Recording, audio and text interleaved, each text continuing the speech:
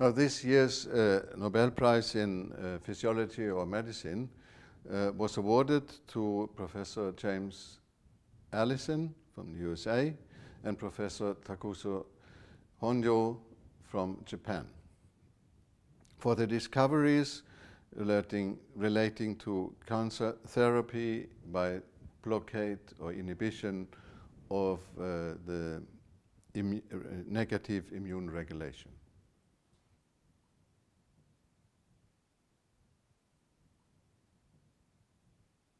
Now, the immune system, the prize is about using our own immune defense to fight our own cancers.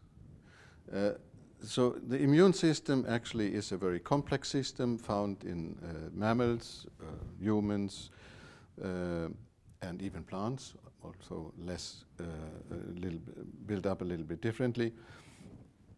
And it protects us against bacteria, disease-causing bacteria, viruses, and other foreign items which enter our body, and also recognizes cells that are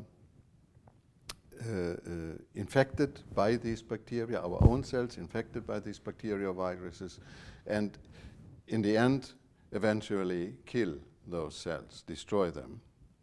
Now, one part of the immune system are lymphocytes, which consist of a number of different cell types, amongst those for some which we call T cells.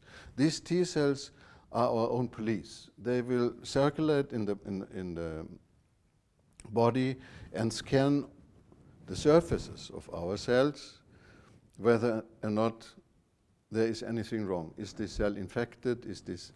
Are there bacteria or viruses around in this cell or even within this cell? And they do this through contact like docking the spaceship Enterprise to whatever space shuttle. This docking, if the docking is successful, that usually means there is something wrong with this cell. And there is a signal going to the T cell, to this immune cell, saying, no, we should get active and do something.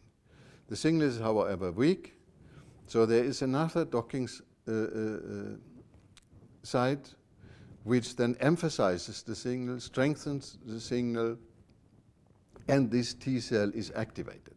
An activated T cell then has several options to do. One of the options is to send out signaling molecules to alarm the immune system, telling, I need enforcement, and more T cells will be sent to this site.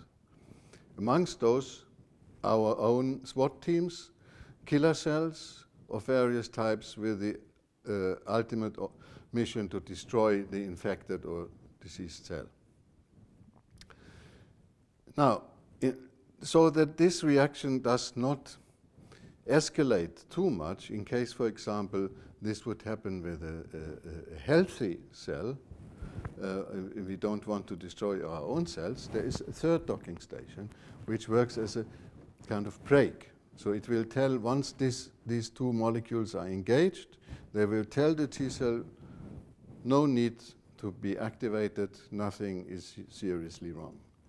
Unfortunately, cancer cells have a much higher concentration at the surface of these brakes than of the activating molecules. So in fact, cancer cells silence the T cell, nothing happens.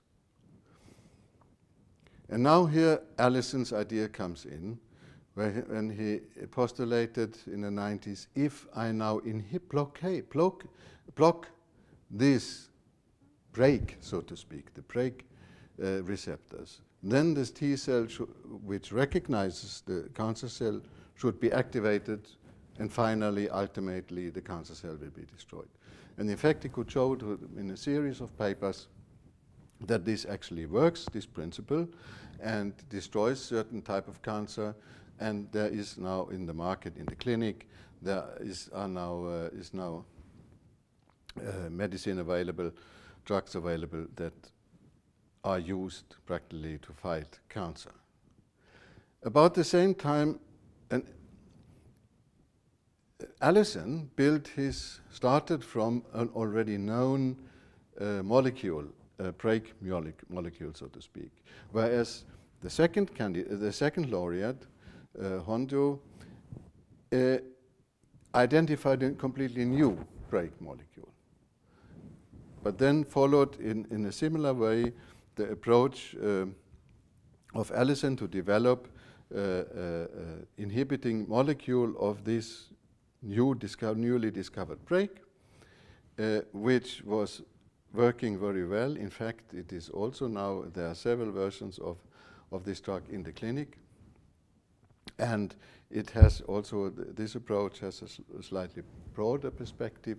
It treats a larger number of cancers than the ones targeting the brake molecule of Allison.